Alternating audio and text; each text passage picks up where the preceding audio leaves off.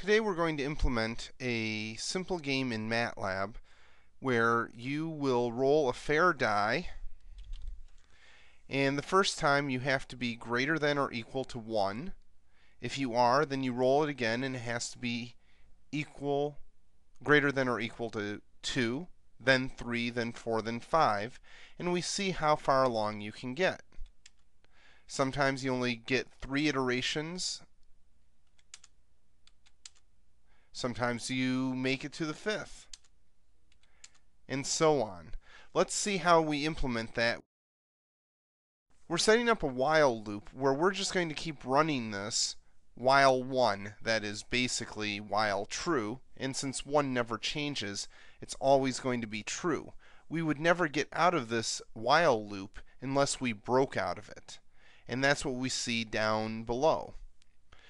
And then we come in here, we increment the target, make it 1 greater than it was before.